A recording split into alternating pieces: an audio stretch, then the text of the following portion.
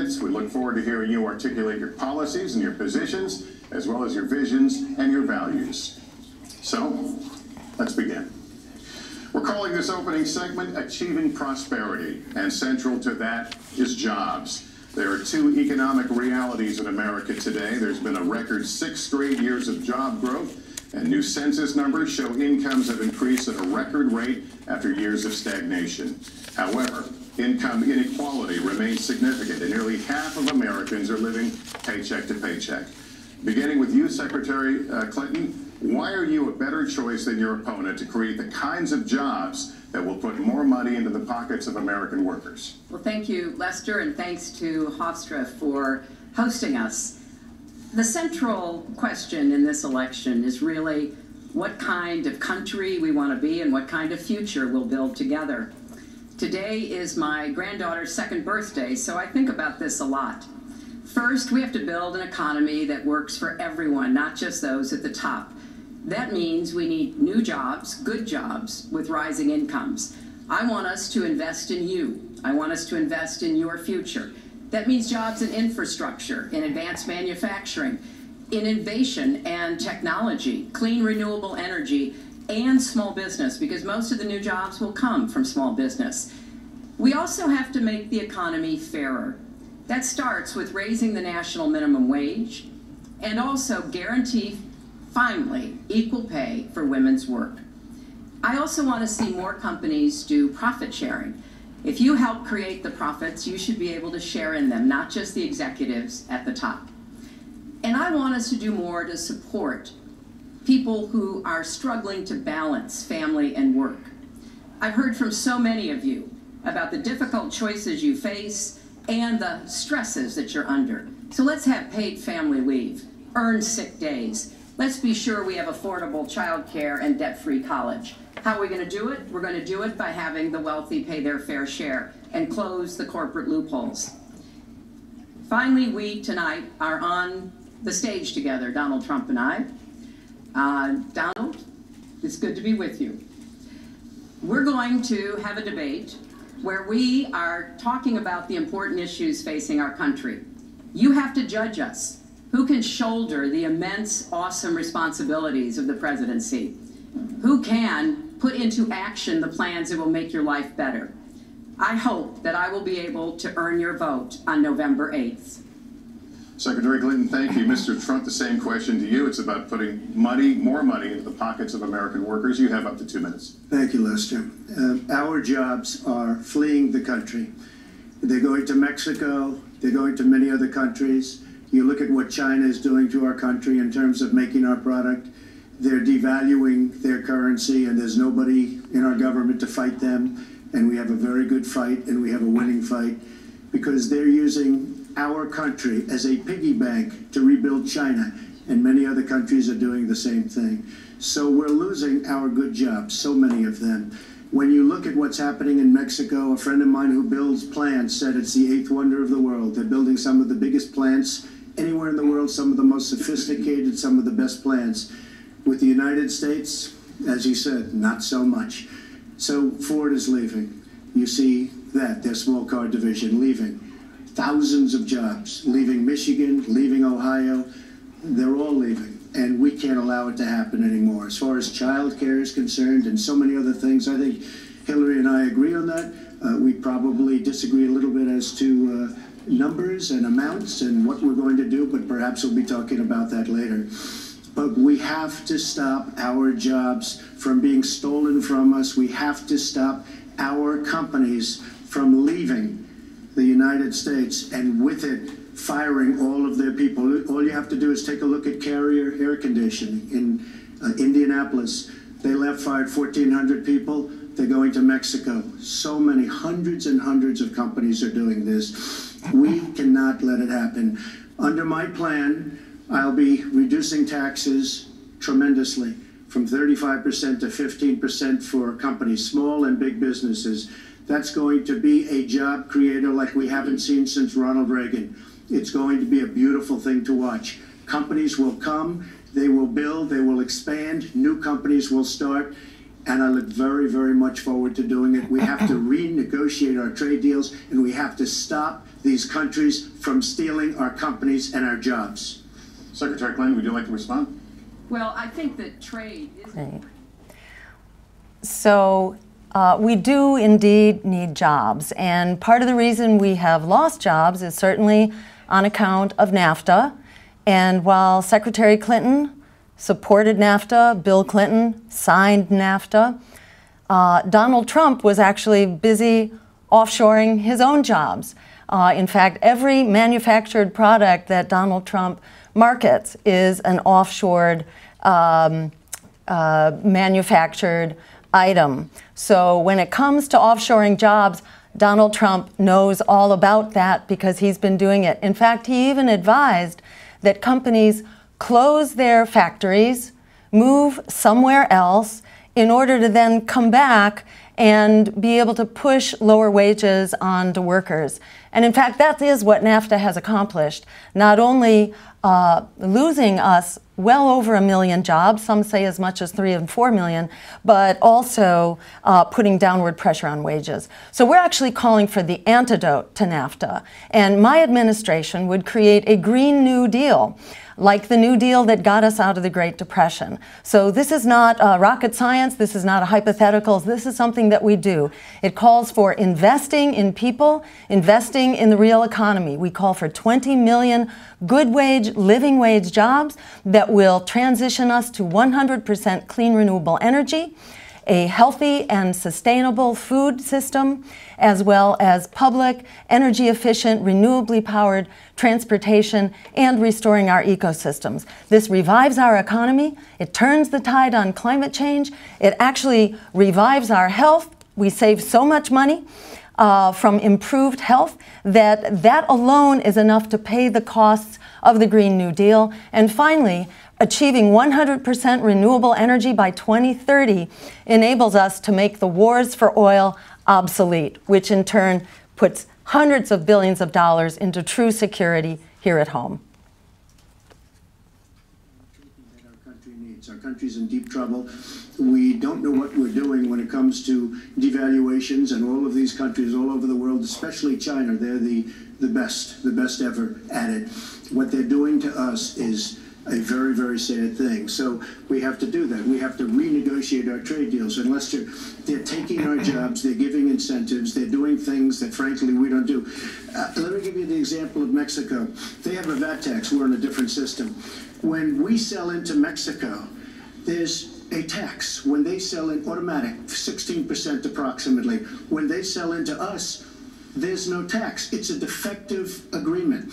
It's been defective for a long time, many years, but the politicians haven't done anything about it. Now, in all fairness to Secretary Clinton, yes, is that okay? Good.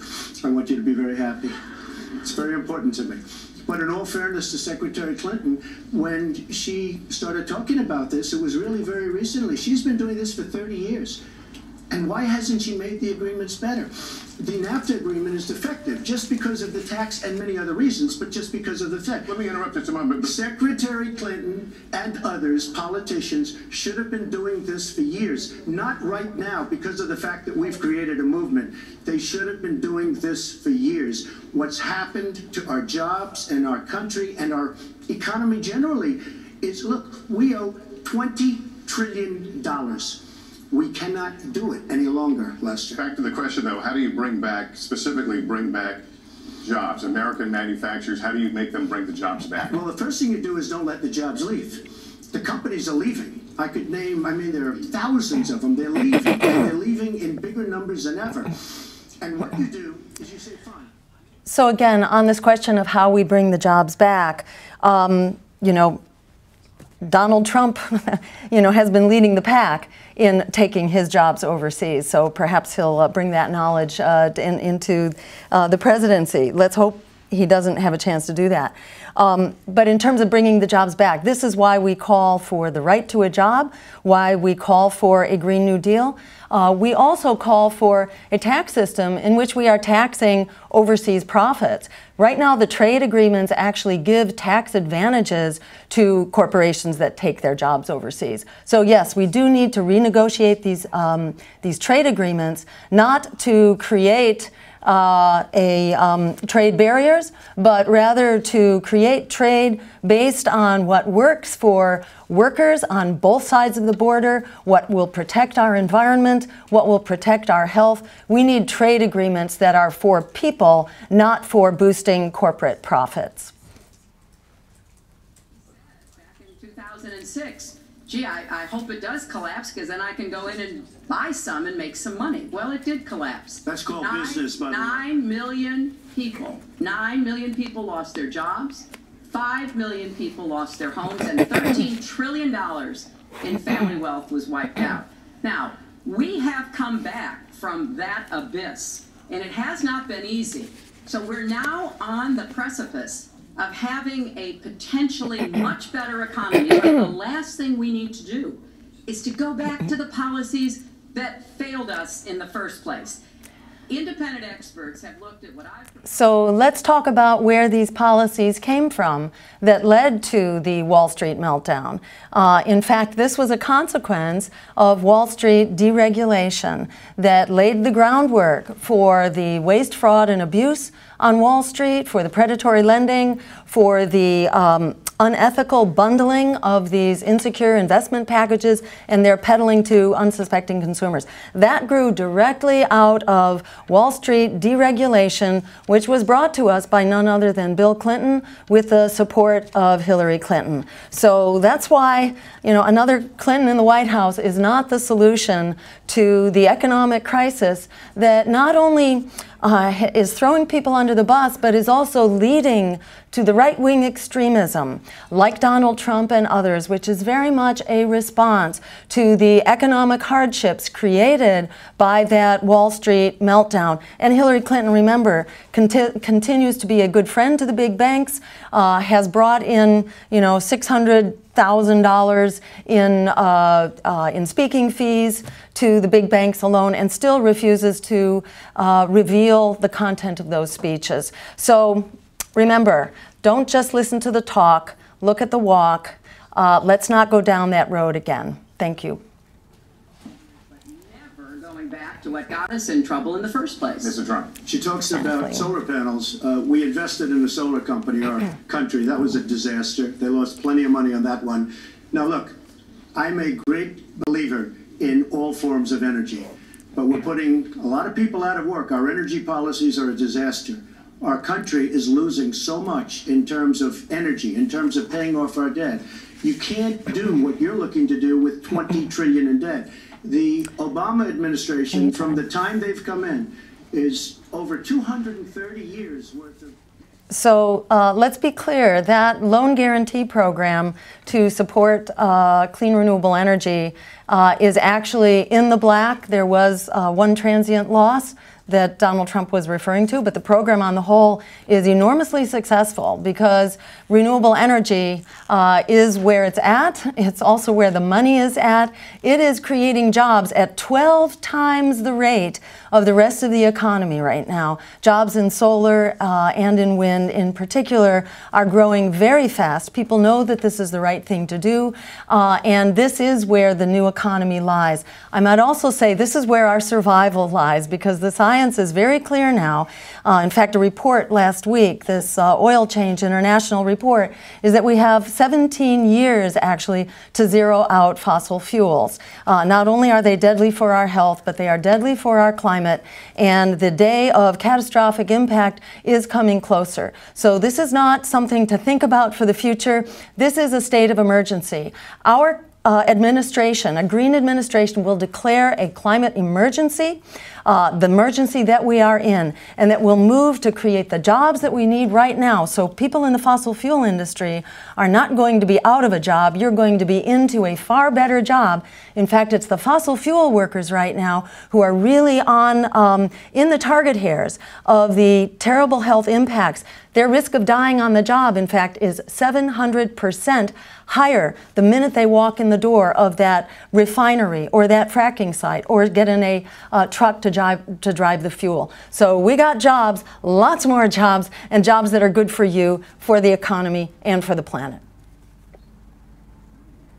I think it is a part of it, and I've said what I'm going to do. I'm going to have a special prosecutor. We're going to enforce the trade deals we have, and we're going to hold people accountable. When I was Secretary of State, we actually increased American exports globally 30%.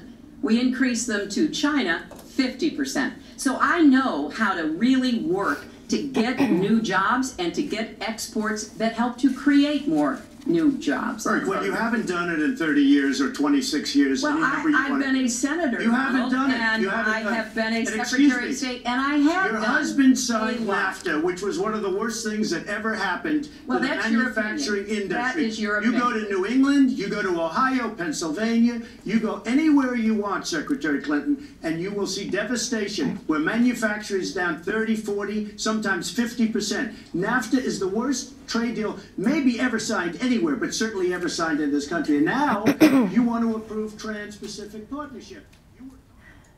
So let's just remember, as Donald Trump is railing against Hillary Clinton for her support for NAFTA, let's just remember that Donald Trump himself has offshored his jobs, encouraged other companies to do so, and suggested how they might do that in such a way as to lower wages for their workers. So you need to take what he says with a grain of salt. It's very important that we go back and renegotiate NAFTA, that we do in fact end these incentives that currently exist, tax and insurance incentives that are part of these trade deals that encourage people to offshore. But we need to develop our jobs here. We need a productive economy here. That's why we call for investing in American jobs and in our Green New Deal, which will create the right to a job for every American who is ready to go to work. We have a full-time job for you, not only in small businesses, also worker cooperatives and nonprofits. And in addition, we call for ending student debt, and this too is one of the ways to restore our jobs and our economy. We have an entire generation of young people right now who are locked into predatory student loan debt without a way to get out of it, having largely low-wage, temporary, insecure jobs that have come back. We need to create those good jobs. And part of the way we do that is by unleashing young people from this debt. Democrats and Republicans decided to bail out Wall Street, the crooks who crashed the economy with their waste, fraud, and abuse. They came up with $16 trillion to bail out Wall Street. If they could bail out the crooks who crashed the economy, it's time to bail out the young people who are held hostage by this unfair student loan debt and by an economy that is on the skids. This is the stimulus package of our dreams, to unleash the people who are trained, they're ready to go, and to create the new economy of the 21st century.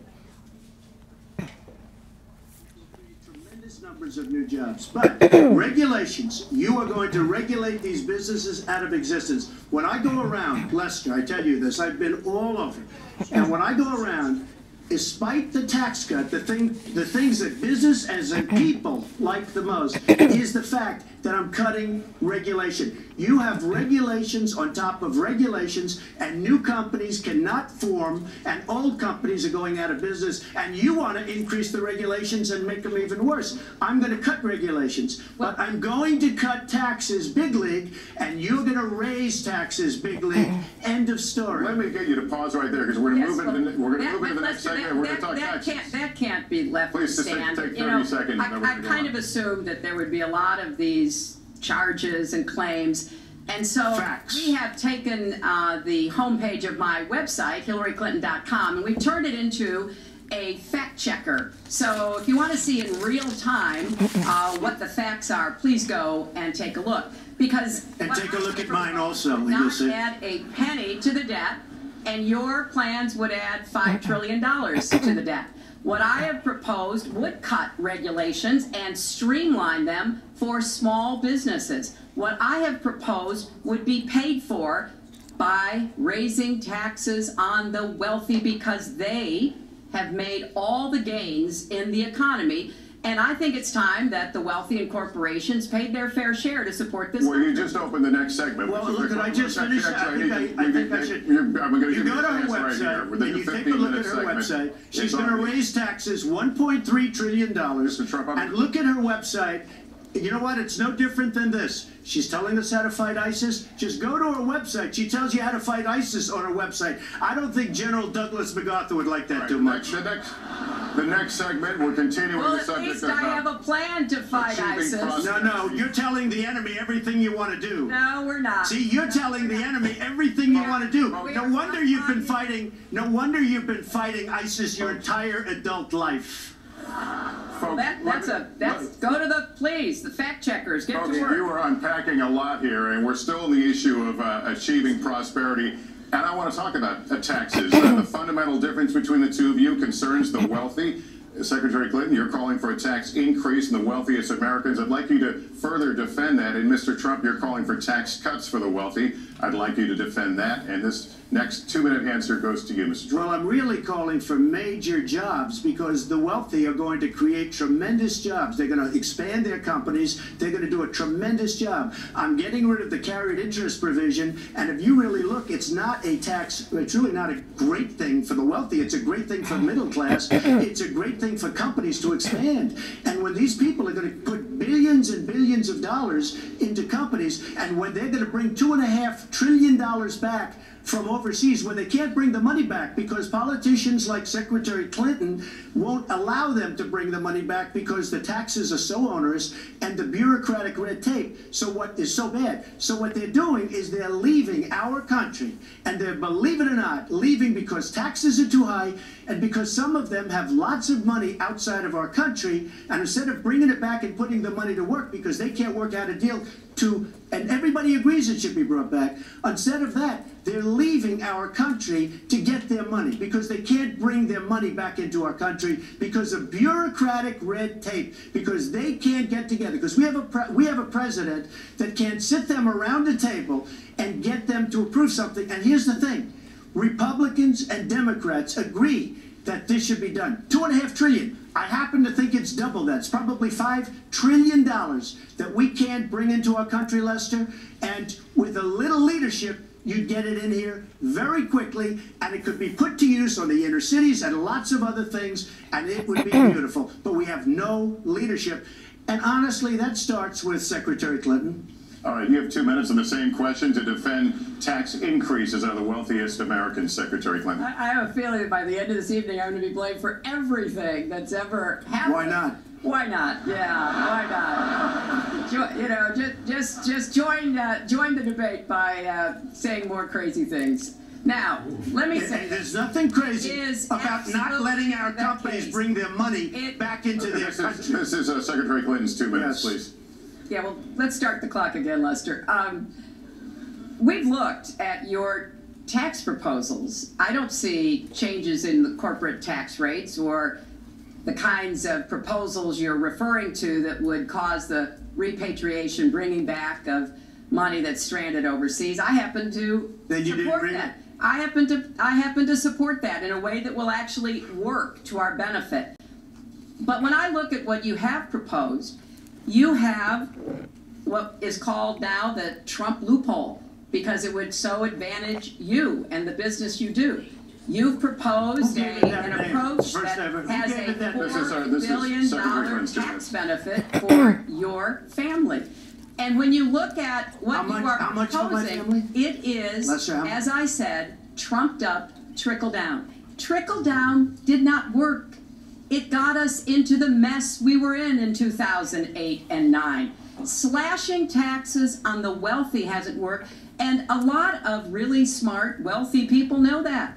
And they are saying, hey, we need to do more to make the contributions we should be making to rebuild the middle class. I don't think top-down works in America. I think building the middle class, investing in the middle class, making college debt-free so more young people can get their education, helping people refinance their debt from college at a lower rate. Those are the kinds of things that will really boost the economy. Broad-based, inclusive growth is what we need in America, not more advantages for people at the very top. Mr. Trump, Typical politician. So just to be clear, Donald Trump, in fact, did propose major cuts to corporate taxes and also, I believe, eliminating the inheritance tax. So he is, in fact, talking about major cuts in taxes for the wealthy. And I also want to clarify that Democrats and Republicans both have a history of cutting taxes on the wealthy. Bush provided trillions of dollars in the Bush tax cuts for the wealthy. And Barack Obama then, to some people's surprise, went on to make the temporary Bush tax cuts for the rich permanent. So both parties have a history of giving it away to the very wealthy and shifting the tax base from corporations and the wealthy onto the middle class and working people. So that needs to be reversed, and we call for increasing what I call the aristocracy tax, because America was not supposed to have an aristocracy, yet wealth has been so enormously concentrated into a few hands to where 22 billionaires now have as much as 50% of the American population. So we need an inheritance tax. We need a more steeply graduated progressive income tax so that the super rich are paying more and are paying their fair share, up at least the 55 to 60% level. In addition to a fair tax structure and investing in the American people, we need a healthcare system that gets healthcare off the backs of everyday people, families, and particularly small businesses. And we can do that with a Medicare for all health insurance plan that provides healthcare to everyone. We also call for, as I mentioned before, ending student debt and making public higher education free. It pays for itself 7 to 1. For every dollar we put in, we get back $7 in return. So this is a very effective investment in our economy, in our future, and in the generation that will lead us forward into the economy of the 21st century. Almost $800 billion a year. You know what that is? That means who's negotiating these trade deals? We have people that are political hacks negotiating our trade deals. The IRS says an audit of your taxes, you're perfectly free to release your taxes during an audit. And so the question, does the public's right to know outweigh your personal? Well, I told you, I will release them as soon as the audit. Look, I've been under audit almost for 15 years. I know a lot of wealthy people that have never been audited. I said, you get audited? I get audited almost every year. And in a way, I should be complaining. I'm not even complaining. I don't mind it. It's almost become a way of life. I get audited by the IRS, but other people don't. I will say this. We have a situation in this country that has to be taken care of. I will release my tax returns against my lawyer's wishes. When she releases her 33,000 emails that have been deleted, as soon as she releases them, I will release my tax returns, and that's against my lawyers. They say don't do it. I will tell you this. No, in fact, watching shows, reading the papers, almost every lawyer says you don't release your returns until the audit's complete. When the audit's complete, I'll do it. But I would go against them if she releases her. So it's negotiable? It's not negotiable. No, let her release the email. Why did she delete 33,000? Well, I'll let her ask that, but let me just admonish the audience one more time. There was an agreement. We did ask you to be silent, so it would be helpful for us. Secretary Clinton. Well, I think you've just seen another example of bait and switch here. For 40 years, everyone running for president has released their tax returns. You can go and see nearly, I think, 39, 40 years of our tax returns, but everyone has done it. We know the IRS has made clear there is no prohibition on releasing it when you're under audit. So you've got to ask yourself, why won't he release his tax returns? And I think there may be a couple of reasons. First, maybe he's not as rich as he says he is. Second, maybe he's not as charitable as he claims to be. Third, we don't know all of his business dealings, but we have been told through investigative reporting that he owes about $650 million to Wall Street and foreign banks.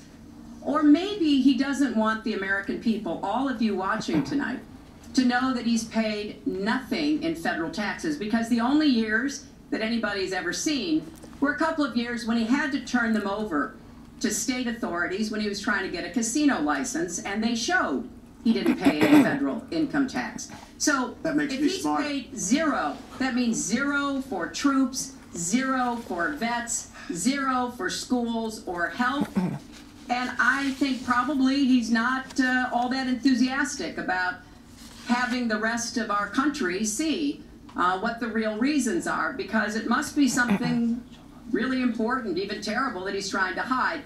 And the financial disclosure statement, they don't give you the tax rate. They don't give you all the details that tax returns would.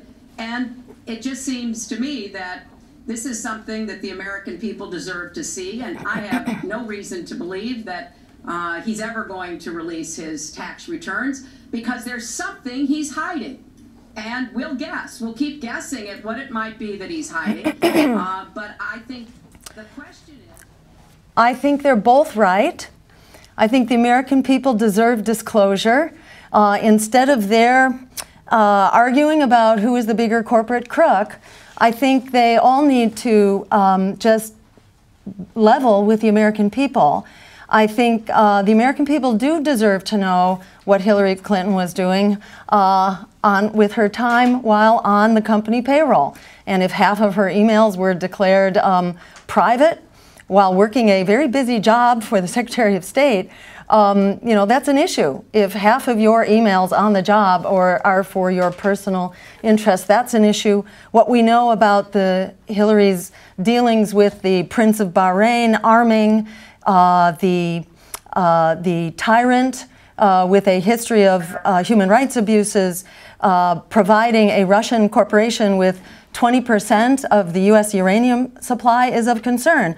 But on the other hand, what we know about Trump's dealings, his businesses are extremely of concern, where he, for example, with this investigative report from Newsweek, is involved in his business with the family of an Iranian involved in laundering money for the Iranian military. So Donald Trump appears to have a vast network of extremely unsavory and illegal connections that the American people deserve to know about. That may be why he's not releasing his tax returns. I think the American people deserve to know. But beyond that, we also deserve a politics of integrity. What you hear in their discussions here about what they're trying to hide is a merger of the economic and political elite that does not serve the American people, that does not serve the half of Americans who are struggling to stay out of poverty, does not serve the African Americans who are struggling against police violence and to stay out of the racist prison system. We need a politics of integrity where our government is not being funded by the big banks, the predatory fossil fuel companies, and the war profiteers who are subsidizing their campaigns, who provide the support for the Democratic and Republican parties. I'm the only candidate in this race that does not take money from lobbyists. I don't take money, excuse me, from corporate interests, and I do not take money from super PACs and do not have a super PAC. So I'm the one candidate that actually has the liberty to support what the American people are clamoring for. And I think the American people deserve to know about all their choices here and the significance of those choices. We're a serious debtor nation, and we have a country that needs new roads, new tunnels, new bridges, new airports, new schools, new hospitals. And we don't have the money because it's been squandered on so many of your ideas. And maybe because you haven't paid any federal income tax for a lot of years. And the other thing I think is important. It would be squandered too, believe me. If your main claim to be President of the United States is your business, then I think we should talk about that. You know, your campaign manager said that you built a lot of businesses on the backs of little guys. And indeed, I have met a lot of the people who were stiffed by you and your businesses, Donald. I've met dishwashers, painters, architects, glass installers, marble installers, drapery installers, like my dad was. who you refused to pay when they finished the work that you asked them to do. We have an architect in the audience who designed one of your clubhouses at one of your golf courses. It's a beautiful facility. It immediately was put to use, and you wouldn't pay what the man needed to be paid, what he was charging you. Maybe he didn't do a good job, and I was unsatisfied with his work, which our country should do too. The thousands of people that you have stiffed over the course of your business not deserve some kind of apology from someone who has taken their labor, taken the goods that they produced, and then refused to pay them. I can only say that I'm certainly relieved that my late father never did business with you. He provided a good middle-class life for us, but the people he worked for, he expected the bargain to be kept on both sides. And when we talk about your business, you've taken business bankruptcy 6 times. There are a lot of great business people that have never taken bankruptcy once. You call yourself the king of debt. You talk about leverage. You even at one time suggested that you would try to negotiate down the national debt of the United States. Well, sometimes there's not a direct transfer of skills from business to government, but sometimes what happened in business would be really bad for government. Let's let Mr. And Trump. we need to be very clear about that. Look, it's all words, it's all sound bites. I built an unbelievable company, some of the greatest assets. I appreciate Hillary Clinton's truth-telling about Donald Trump, and I would add to that, aside from screwing his workers and sending his jobs overseas, he also, is taken into court for having cheated on the students who were at Trump University, taking large sums of tuition that these poor and working class students did not have readily, and essentially not delivering. So he's currently in court. I believe there are hundreds, maybe more than 1,000 court cases that Donald Trump has been involved in, which speaks to the kind of integrity that he brings to politics. Hillary Clinton has a track record as well that's important to be mindful of. Hillary Clinton helped lead the way to dismantling aid to families with dependent children. That also had hurtful consequences. That put over 1 million children into poverty, children in needy families, by destroying that social safety net. Hillary Clinton led the charge to push down the abysmal poverty wages in Haiti in order that American corporations could be making bigger profits. Hillary Clinton supported her husband's bill to establish a whole new approach to crime, the so-called Omnibus Crime Bill of the 1990s, which opened the floodgates to mass incarceration and the unconscionable disproportionate incarceration of people of color. So there's a track record here on both parts because both of these candidates are part of the culture of the economic elite. The American people deserve policies, and I think representatives who are not taking the money from corporate America. Thank you. African Americans by police, as we've seen recently in Charlotte and Tulsa. Race has been a big issue in this campaign, and one of you is going to have to bridge a very wide and bitter gap. So how do you heal the divide? Secretary Clinton, you get 2 minutes on this. Well, you're right. Race remains a significant challenge in our country. Unfortunately, race still determines too much. Often determines where people live, determines what kind of education in their public schools they can get, and yes, it determines how they're treated in the criminal justice system. We've just seen those 2 tragic examples in both Tulsa and Charlotte. And we've got to do several things at the same time. We have to restore trust between communities and the police. We have to work to make sure that our police are using the best training, the best techniques, that they're well prepared to use force only when necessary. Everyone should be respected by the law, and everyone should respect the law. Right now, that's not the case in a lot of our neighborhoods. So I have, ever since the first day of my campaign, called for criminal justice reform. I've laid out a platform that I think would begin to remedy some of the problems we have in the criminal justice system. But we also have to recognize, in addition to the challenges that we face with policing, there are so many good, brave police officers who equally want reform. So we have to bring communities together in order to begin working on that as a mutual goal. And we've got to get guns out of the hands of people who should not have them. The gun epidemic is the leading cause of death of young African American men, more than the next 9 causes put together. So we have to do 2 things, as I said. We have to restore trust, we have to work with the police, we have to make sure they respect the communities and the communities respect them, and we have to tackle the plague of gun violence, which is a big contributor to a lot of the problems that we're seeing today. All right, Mr. Trump, you have 2 minutes. How do you heal the divide? Well, first of all, Secretary Clinton doesn't want to use a couple of words, and that's law and order. And we need law and order. If we don't have it, we're not going to have a country.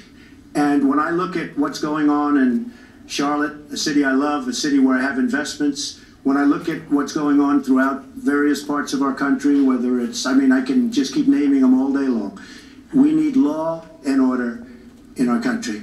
And I just got today, as you know, the endorsement of the Fraternal Order of Police. We just came in.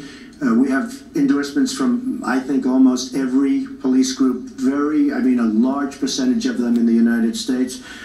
We have a situation where we have our inner cities, African Americans, Hispanics, are living in hell because it's so dangerous. You walk down the street, you get shot. In Chicago, they've had thousands of shootings, thousands, since January 1st. Thousands of shootings. And I'm saying, where is this? Is this a war-torn country? What are we doing? And we have to stop the violence. We have to bring back law and order in a place like Chicago, where thousands of people have been killed, thousands over the last number of years. In fact, almost 4,000 have been killed since Barack Obama became president. Almost 4,000 people in Chicago have been killed. We have to bring back law and order. Now, whether or not in a place like Chicago you do stop and frisk, which worked very well, Mayor Giuliani is here, it worked very well in New York. It brought the crime rate way down. But you take the gun away from criminals that shouldn't be having it. We have gangs roaming the street. And in many cases, they're illegally here, illegal immigrants. And they have guns, and they shoot people. And we have to be very strong, and we have to be very vigilant. We have to know what we're doing. Right now, our police, in many cases, are afraid to do anything. We have to protect our inner cities because African American communities are being decimated by crime. Your 2 minutes has expired, but I do want to follow up. Stop and frisk was ruled unconstitutional in New York because it largely... So, yeah, I was about to say something about stop and frisk as well. It was a disaster for human rights. Actually, crime rates were falling in many cities at the same time, so it would be a mistake to attribute decreasing crime rates to stop and frisk, which was a horrific assault on communities of color. Let's also be clear about law and order. The place where we need law and order more than anywhere else is on Wall Street, because all the cops have basically been laid off on Wall Street. Wall Street used to have thousands of agents that would enforce law and order on Wall Street. They were basically sent home, and it was under those circumstances that Wall Street crashed. But the agents, the FBI agents, the SEC, Securities and Exchange Commission agents, the Department of Justice attorneys are still missing in action. They need to be brought back, and we need law and order on Wall Street. Let's also set the record straight. Immigrants are among the most nonviolent, law-abiding groups out there. So it is absolutely false for Donald Trump to be fear-mongering against immigrants as a community of violence.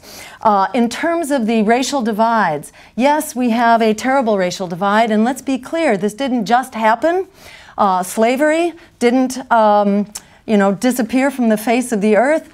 When the Emancipation Proclamation was issued, slavery gave way to lynchings, which gave way to Jim Crow, redlining, segregation, mass incarceration, the war on drugs, and police violence. So we have a significant problem here.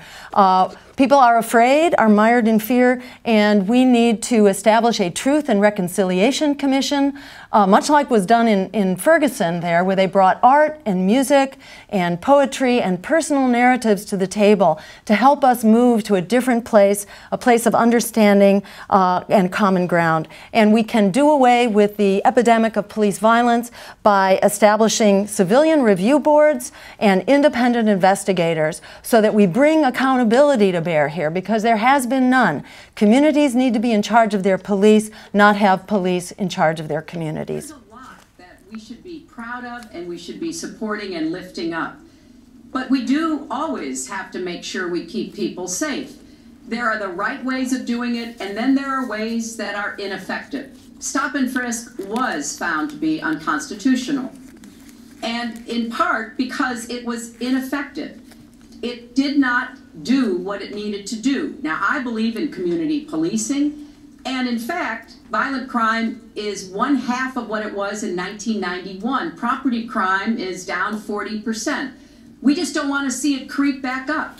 We've had 25 years of very good cooperation, but there were some problems, some unintended consequences. Too many young African American and Latino men ended up in jail for nonviolent offenses, and it's just a fact that if you're a young African American man and you do the same thing as a young white man, you are more likely to be arrested, charged, convicted, and incarcerated. So we've got to address the systemic racism in our criminal justice system. We cannot just say law and order. We have to say, we have to come forward with a plan that is going to divert. So we need to address the systemic racism, not only in policing, but also in the courts, in our prisons, in our economy, for example, where African Americans have now approximately 5 cents on the dollar of wealth, African Americans relative to the Caucasian community, 5 cents on the dollar. This is just an unconscionable economic racial disparity with real consequences. Educational disparities as well, in which it's the schools, the public schools in communities of color, poor communities of color, that have been subject to school closures, to privatization, and to charterization, which has been extremely harmful and hurtful to those communities. Across the board, you can look at health, for example, where the average survival of the African American is 7 years less, 7 years taken off the life of an average African American simply for being black, and another 7 years taken off the average African American life when that is compounded by poor education. So we're calling, in fact, for a reparations program to erase the cumulative burden of these disparities, these unconscionable disparities over time, and to actually put us back to being a whole community without these egregious and unconscionable disparities and hardships that have been historically imposed on the African American community. But when it comes to policing, since it can have literally fatal consequences, I have said in my first budget we would put money into that budget to help us deal with implicit bias by retraining a lot of our police officers. I met with a group of very distinguished, experienced police chiefs a few weeks ago. They admit it's an issue. They've got a lot of concerns. Mental health is one of the biggest concerns because now police are having to handle a lot of really difficult mental health problems on the street. they want support. They want more training. They want more assistance. And I think the federal government could be in a position where we would offer and provide that. I'd like to respond. Please.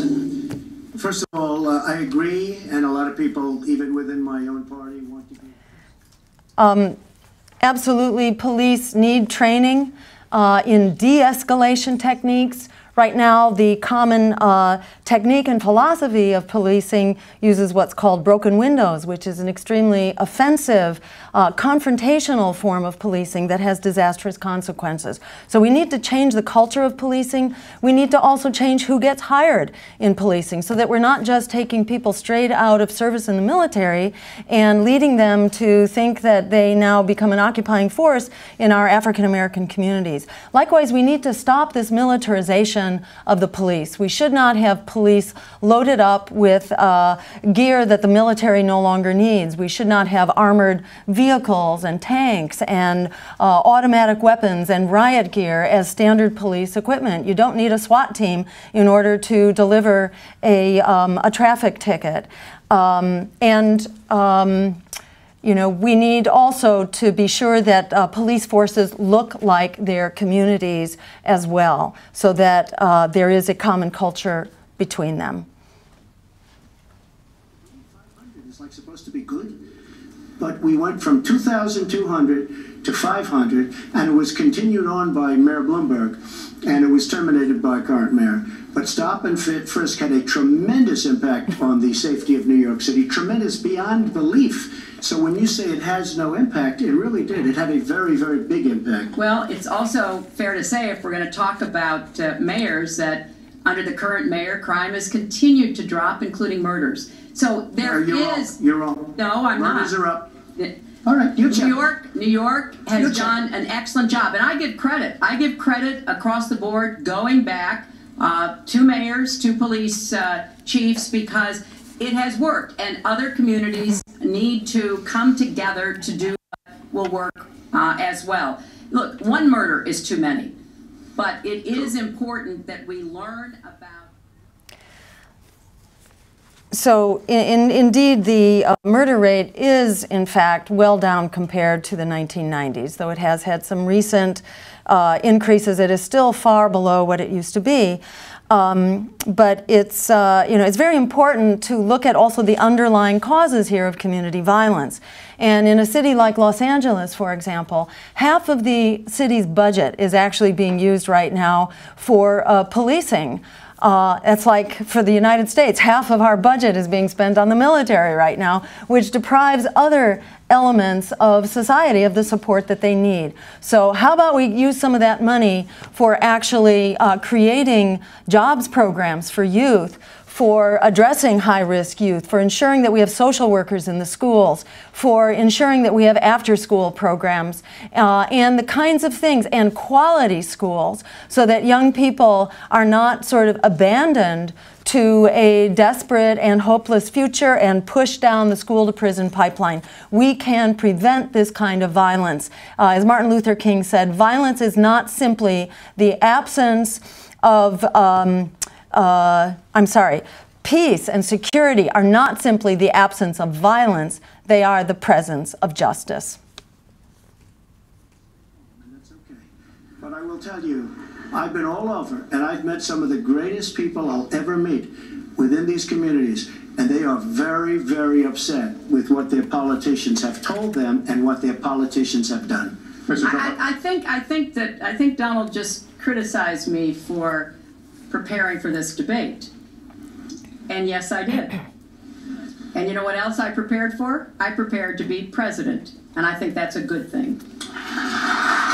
Mr. Trump, for 5 years, you perpetuated a false claim that the nation's first black president was not a natural-born citizen. You questioned his legitimacy. In the last couple of weeks, you acknowledge what most Americans have accepted for years. The president was born in the United States. Can you tell us what took you so long? I'll tell you very, well, just very simple to say. Sidney Blumenthal works for the campaign and very close friend of Secretary Clinton. And her campaign manager, Patty Doyle.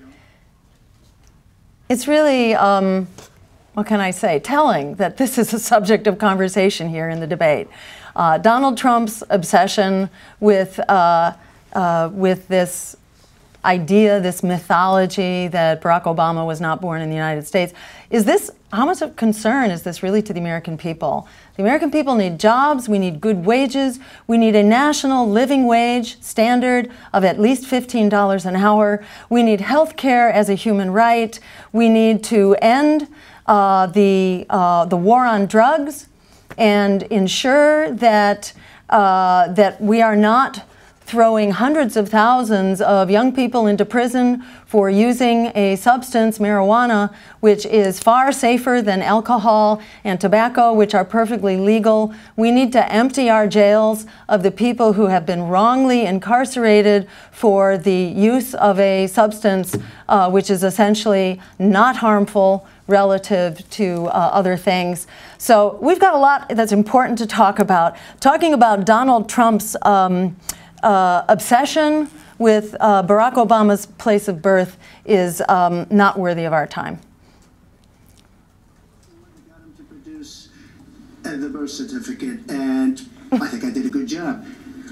Secretary Clinton also fought it. I mean, you know, now everybody in mainstream is going to say, oh, that's not true. Look, it's true. Sidney Blumenthal sent a reporter. You just have to take a look at CNN last week, the interview with your former campaign manager, and she was involved. But just like she can't bring back jobs, she can't produce. I'm sorry. So let me say a word about the climate crisis, because nobody's talking about it, and I think that's more important actually than Donald Trump's fantasy here. So the science is telling us now, you know, that we are facing month after month now new all-time world records for setting heat records for these months. We've had fires raging across the West Coast. We have established drought in the Southeast. We've just had major floods in southern Louisiana, many other areas of the country. And the science is telling us we can expect as much as 9 feet of sea level rise as soon as 2050. This is the most recent study published by James Hansen. So we do have a climate emergency. We need to move on this now. We need politicians and elected leaders who in fact are accountable and responsible to the American people, who are not being paid by the fossil fuel industry to either deny the climate science in Donald Trump's case or in Hillary Clinton's case, to be promoting fracking, which is as deadly actually as coal. Coal, which Donald supports, is phasing itself out. It's no longer economically viable, but Hillary Clinton is initiating a whole new generation of destructive and unconscionable fossil fuel infrastructure now by promoting fracking, which she did as the Secretary of State. She had a whole office to promote fracking around the world. Her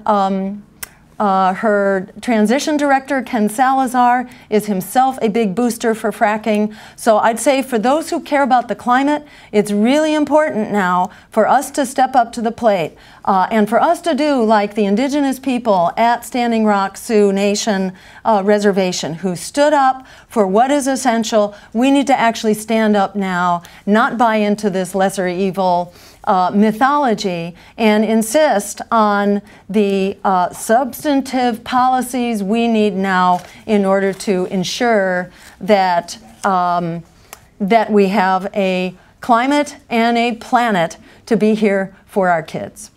Thank you. Used against him, but I like to remember what Michelle Obama said in her amazing speech at our Democratic National Convention. When they go low, we go high. And Barack Obama went high, despite Donald Trump's best efforts to bring him down. Mr. Trump, you can respond, then we're going to move on I to would the next love to segment. respond. First of all, I got to watch, in preparing for this, some of your debates against Barack Obama. You treated him with terrible disrespect. And I watched the way you talk now about how lovely everything is and how wonderful you are. It doesn't work that way. You were after him, you were trying to, you even sent out, or your campaign sent out, pictures of him in a certain garb, very famous pictures, I don't think you can deny that, But just last week, the campaign manager said it was true. So when you try to act holier than thou, it really doesn't work. It really doesn't. Now, as far as the lawsuit, yes, when I was very young, I went into my father's company, had a real estate company in Brooklyn and Queens, and we, along with many, many other companies throughout the country, it was a federal lawsuit, were sued. We settled the suit with no admission of guilt. Oh, sure. It was very easy to do, but they sued many people. I notice you bring that up a lot, and I also noticed that... On the issue of race, I think it's very important to acknowledge the transformative role of the Black Lives Matter movement, of people, particularly young people in our communities, who are standing up for the justice that they deserve, who are standing up peacefully, who are standing up to say not one more death, not one more unjustified and violent death at the hands of police. We see case after case and videotape after videotape of these absolutely heart-wrenching stories. It is time, I think, to acknowledge the very powerful role the Black Lives Matter campaign is playing here. Unlike the Democratic Party, which put out a secret memo to just like give them a nod and a pat on the back, but be sure you don't actually make concessions or take their suggestions. In fact, they are leading the way forward. As young African Americans led the way forward during the civil rights movement, they're making an inordinate contribution now to the future that we can have together as a peaceful, just society that gets past this crisis of racist violence. Secrets are being stolen. So my question is, who's behind it and how do we fight it? Secretary Clinton, this answer goes to you. Well, I think cybersecurity, cyber warfare will be one of the biggest challenges facing the next president, because clearly we're facing at this point two different kinds of adversaries. There are the independent hacking groups that do it mostly for commercial reasons, to try to steal information that they then can use to make money. But increasingly, we are seeing cyber attacks coming from states, organs of states. The most recent and troubling of these has been Russia. There's no doubt now that Russia has used cyber attacks against all kinds of organizations in our country, and I am deeply concerned about this. I know Donald's very praiseworthy of Vladimir Putin, but Putin is playing a really tough, long game here. And one of the things he's done is to let loose cyber attackers to hack into government files, to hack into personal files, hack into the Democratic National Committee. And we recently have learned that, that this is one of their preferred methods of trying to wreak havoc and collect information. We need to make it very clear, whether it's Russia, China, Iran, or anybody else, the United States has much greater capacity.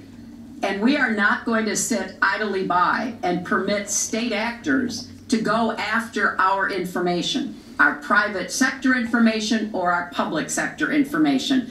And we're going to have to make it clear that we don't want to use the kinds of tools that we have. We don't want to engage in a different kind of warfare, but we will defend the citizens of this country. And the Russians need to understand that. I think they've been treating it as almost a probing. How far would we go? How much would we do? And that's why I was so shocked when Donald publicly invited Putin to hack into Americans. That is just unacceptable. It's one of the reasons why 50 national security officials who served in Republican administration have said that Donald is unfit to be the commander-in-chief. It's comments like that that really worry people who understand the threats that we face. Mr. Trump, you have 2 minutes in the same question. Who's behind it? I do want to say that I was just endorsed, and more are coming next week. It'll be over 200 admirals, many of them are here, admirals and generals endorsed me to lead this country. That just happened, and many more are coming, and I'm very proud of it. In addition, I was just endorsed by ICE. They've never endorsed anybody before on immigration. I was just endorsed by ICE. I was just recently endorsed 16,500 Border Patrol agents. So when Secretary Clinton talks about this, I mean, I'll take the admirals and I'll take the generals any day over the political hacks that I see that have led our country so brilliantly over the last 10 years with their knowledge, okay? Because look at the mess that we're in. Look at the mess that we're in. As far as the cyber, I agree to parts of what Secretary Clinton said. We should be better than anybody else, and perhaps we're not. I don't think anybody knows it was Russia that broke into the DNC. She's saying Russia, Russia, Russia, but maybe it was. I mean, it could be Russia, but it could also be China. It could also be lots of other people. It also could be somebody sitting on their bed that weighs 400 pounds, okay? You don't know who broke into DNC, but what did we learn with DNC? We learned that Bernie Sanders was taken advantage of by your people, by Debbie Wasserman Schultz. Look what happened to her. But Bernie Sanders was taken advantage of. That's what we learned. Now, whether that was Russia, whether that was China, whether it was another country, we don't know. Because the truth is, under President Obama, we've lost control of things that we used to have control over. We came in with the internet, we came up with the internet, and I think Secretary Clinton and myself would agree very much. When you look at what ISIS is doing with the internet, they're beating us at our own game, ISIS. So we have to get very, very tough on cyber and cyber warfare. It is a huge problem. I have a son. He's 10 years old. He has computers. He is so good with these computers. It's unbelievable. The security aspect of cyber is very, very tough, and maybe it's hardly doable. But I will say we are not doing the job we should be doing. But that's true throughout our whole governmental society. We have so many things that we have to do better, Lester, and certainly cyber is one of them. Secretary Clinton? Well, I think there are a number of issues that we should be addressing. So we need an international treaty to prevent cyber warfare. And the Chinese, and I believe the Russians as well, have been trying to get such a treaty going, and our government has been refusing to go along. But I think, you know, we need to listen to the concerns here that have been rightly raised. It's time for such a treaty, and it's time for us to stop thwarting it. We need to move ahead with that. I actually agree with Donald Trump here, strangely enough, that there in fact is no evidence that the Russians were the ones who hacked into the DNC emails. On the other hand, those emails gave plenty of evidence that the DNC was engaged in unfair backroom backstabbing and was really smearing Bernie Sanders through their treatment, their placement of anonymous articles, and so on. So if somebody is messing with the U.S. elections, it was clearly the DNC. There is no evidence that it was the Russians here. One of the heads of national security, in fact, said as much, that there was a whole lot of hyperventilation here, but not a lot of substance. And let me say, on the issue of Edward Snowden, he should certainly be given a pardon. He should be brought home with a hero's welcome. In the words of Benjamin Franklin, those who would compromise privacy in the name of security will wind up losing them both. We can both protect national security at the same time that we protect privacy, and we owe a debt of thanks also to Julian Assange and WikiLeaks for exposing the leaks of so many whistleblowers who showed how the U.S. government was engaged in war crimes, in illicit activity, and was doing things in our name that were not legal, and we're not ethical, and we're not moral. So we are the better for those exposures, and both of them should be pardoned and welcomed home. Julian Assange obviously not coming here, but he should certainly be released from his imprisonment in the Ecuadorian embassy and no longer under threat of extradition to the U.S. and persecution, or rather prosecution and persecution for underneath the Espionage Act. Either because the oil was their primary source of income, and now they have the oil all over the place, including the oil, a lot of the oil in Libya, which was another one of her disasters. Secretary Clinton. Well, I hope the fact checkers are turning up the volume and really working hard.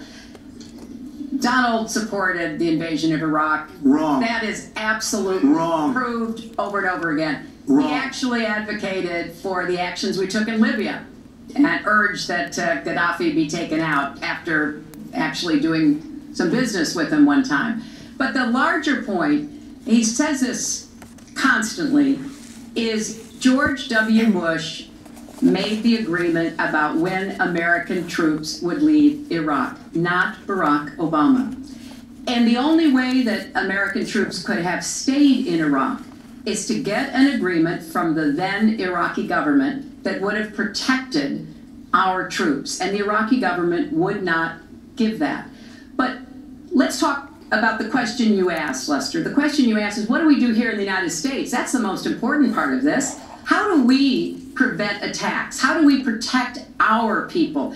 And I think we've got to have an intelligence surge where we are looking for every scrap of information. I was so proud of law enforcement in New York, in Minnesota. So let's be clear that we will not have peace and security at home unless we also have peace and security abroad. This hyper beefed up militarism that Hillary Clinton has been practicing. She did lead the charge into the catastrophe of Libya. She did strongly support the war in Iraq, and from all evidence, so did Donald Trump, and he's certainly beating the war drums right now. Let's look at the track record of this military approach to foreign policy. It has created well, first of all, it has cost us $6 trillion, according to a 2013 Harvard study. $6 trillion for Iraq and Afghanistan alone, when you include the cost of caring for our wounded soldiers, and that's the least that we can do. They deserve better care, in fact. But $6 trillion for those two wars, and add to that 1 million people killed in Iraq, tens of thousands of our soldiers killed and maimed. What do we have to show for it? Mass refugee migrations, failed states, and worse terrorist threats. We need a new approach on our foreign policy based on international law, human rights, and diplomacy. The American people have had enough of these wars without, in fact, even being told of their cost, which amounts to half of our discretionary budget, and practically half of your income taxes are going to pay for these wars on terror, which only create yet another cycle of terror. There is no military solution to that kind of crisis. We need to create a new offensive in the Middle East, a peace offensive that starts with a weapons embargo and a freeze on the bank accounts of those countries that continue to fund terrorist jihadi enterprises. That is how we get to peace and security overseas and peace and security here, because those wars and the anguish surrounding them are blowing back here. That's what that terrorist threat is about. We can deal with them both by creating a foreign policy based on international law, human rights, and diplomacy. And contract.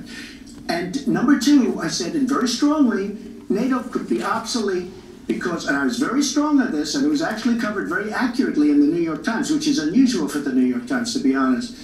But I said, they do not focus on terror. And I was very strong, and I said it numerous times, and about 4 months ago, I read on the front page of the Wall Street Journal that NATO is opening up a major terror division. And I think that's great. And I think we should get, because we pay approximately 73% of the cost of NATO, it's a lot of money to protect other people. But I'm all for NATO. But I said they have to focus on terror also, and they're going to do that. And that was, believe me, I'm sure I'm not going to get credit for it, but that was largely because of what I was saying and my criticism of NATO. I think we have to get NATO to go into the Middle East with us, in addition to surrounding nations, and we have to knock the hell out of ISIS, and we have to do it fast. When ISIS formed... So knocking the hell out of ISIS will be very successful in creating the next generation of terrorism, in the same way that knocking the hell out of Al-Qaeda is what created ISIS out of the chaos of Iraq and Afghanistan. And likewise, Al-Qaeda itself was created by the policy that was not so brilliant in retrospect of creating this international jihadi movement together with the Saudis and the CIA in order to beef up the Mujahideen, a terrorist movement, in order to thwart the Soviet Union in Afghanistan. So this history is coming back to bite us in a very big way. We need a different way forward. Bombing the hell out of terror only creates the next generation of terror. In terms of vacuuming up all the security information we can, what you can be sure is that we will then have an even larger haystack in which the needle cannot be found. We need to protect the rights and the privacy of everyday people and only go after information where it is warranted. And certainly where it is warranted, we need to use all the techniques of security and surveillance, but not without a warrant and specific cause. Thank you. I had numerous conversations with Sean Hannity at Fox, and Sean Hannity said, and he called me the other day, and I spoke to him about it. He said you were totally against war because he was for the war. Why is my judgment better than... And that was before the war started. Sean Hannity said very strongly to me and other people, he's willing to say it, but nobody wants to call him, I was against the war. He said, you used to have fights with me because Sean was in favor of the war. And I understand that side also, not very much because we should have never been there. But nobody called Sean Hannity. And then they did an article in a major magazine shortly after the war started, I think in '04, but they did an article which had me totally against the war in Iraq. And one of your compatriots said, you know, whether it was before or right after, Trump was definitely, because if you read this article, there's no doubt. But if somebody, and I'll ask the press, if somebody would call up Sean Hannity, So, you know, how much time are we going to spend debating what Donald Trump did and didn't say? Who knows? Who cares? What Donald Trump says is not necessarily what Donald Trump does, so I'm not sure that we want to spend too much time on that. In terms of blaming Hillary for the mess in the Middle East, there's no doubt that Hillary played a major role, certainly in the chaos in Libya and in supporting the war in Iraq. Going forward, you know, it's really important that we have a different policy in the Middle East. And again, we call for a peace offensive, not only to end the flow of weapons. We are the major supplier of weapons which get into the hands of combatants on all sides of the issue, not only in the Middle East, but all around the world. So we have enormous potential to start that weapons embargo and to urge the Russians to also come on board. Russia, in fact, is also paying dearly for this, for the terrorism crisis. They cannot afford their military any more than we can afford our military. We need to start working together in a principled collaboration. It's great that we're working together right now, but we're working together for the wrong thing. We're working together to drop more bombs on ISIS, which is not going to be the solution. We need together to bring in all our other allies to actually create a weapons embargo to the region, particularly to Syria, to stop the flow of troops across Turkey's border.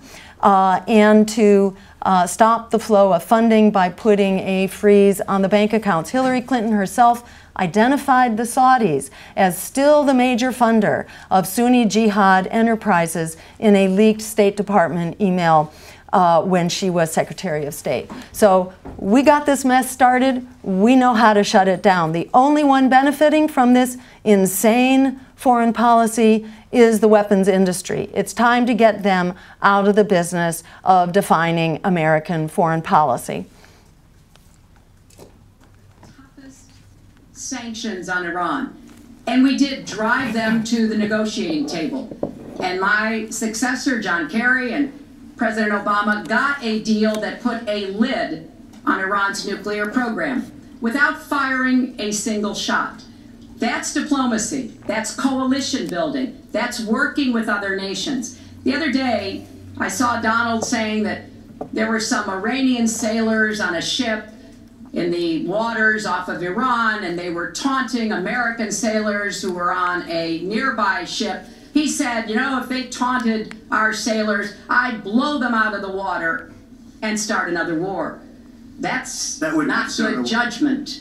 That is not the right temperament to be commander-in-chief, to be taunted. And the worst part of what we've heard Donald say has been about nuclear weapons. He has said repeatedly that he didn't care if other nations got nuclear weapons, Japan, South Korea, even Saudi Arabia. It has been the policy of the United States, Democrats and Republicans, to do everything we could to reduce the proliferation of nuclear weapons. He even said, well, you know, if there were a nuclear war in the East Asia, well, you know, that's fine. You know, have a good time, folks. And in fact, his cavalier attitude about nuclear weapons is so deeply troubling. That is the #1 threat we face in the world, and it becomes particularly threatening if terrorists ever get their hands on any nuclear material. So a man who can be provoked by a tweet should not have his fingers anywhere near the nuclear codes, as far as I think anyone would. So when it comes to nuclear weapons, the Obama administration has committed us to $1 trillion on a new generation of nuclear weapons and their modes of delivery. I haven't heard Hillary Clinton give any indication that she would change that course. So we are basically plunging headlong into a new nuclear arms race. And in that context, yes, it would be terrifying for Donald Trump's finger to be on the button, but I will also be terrified if Hillary Clinton's finger is on the button. She, in fact, is pushing for an air war with Russia over Syria. Her stated policy for dealing with Syria is to create a no-fly zone, which means basically that we are at war with other powers that are in that airspace, namely Russia. We now have 2,000 nuclear missiles on hair trigger alert, and Hillary Clinton is fanning the flames of conflict between the U.S. and Russia, both with the movement of NATO troops surrounding Russia on its border, the proliferation of anti-ballistic missiles around its border. This is not the direction we need to go. We need to be moving towards nuclear disarmament, which is a concept that seems to be completely foreign to both Hillary Clinton and Donald Trump. That is the one solution here to the nuclear threats that we are facing. It's not stopping proliferation. It's actually stopping the use of nuclear weapons and their existence for once and for all by moving to nuclear abolition. Not just in our lifetimes, but as an international emergency to do this as quickly as possible. The other night I was seeing B-52s. They're old enough that your father, your grandfather could be flying them. We are not keeping up with other countries. I would like everybody to end it, just get rid of it, but I would certainly not do first strike. I think that once the nuclear alternative happens, it's over.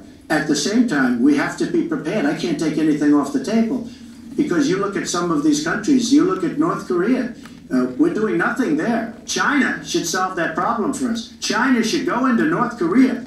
China is totally powerful as it relates to North Korea. And by the way, another one powerful is the worst deal I think I've ever seen negotiated that you started is the Iran deal. Iran is one of their biggest trading partners. Iran has power over North Korea. And when they made that horrible deal with Iran, they should have included the fact that they do something with respect to North Korea. And they should have done something with respect to Yemen and all these other places. And when asked to Secretary Kerry, why didn't you do that? Why didn't you add other things into the deal? One of the great giveaways of all time, including $400 million in cash. Nobody's ever seen that before.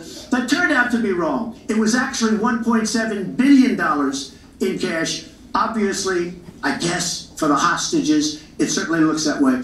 So you say to yourself, why didn't they make the right deal? This is one of the worst deals ever made by any country in history. The deal with Iran will lead to nuclear problems. All they have to do is sit back 10 years, and they don't have to do much, and they're going to end up getting nuclear. I met with Bibi Netanyahu the other day. Believe me, he is not a happy camper. All right, Mrs. Clinton, Secretary Clinton, you have 2 minutes. Let me start by saying words matter. Words matter when you run for president, and they really matter when you are president. And I want to reassure our allies in Japan and South Korea and elsewhere that we have mutual defense treaties and we will honor them. It is essential that America's word be good.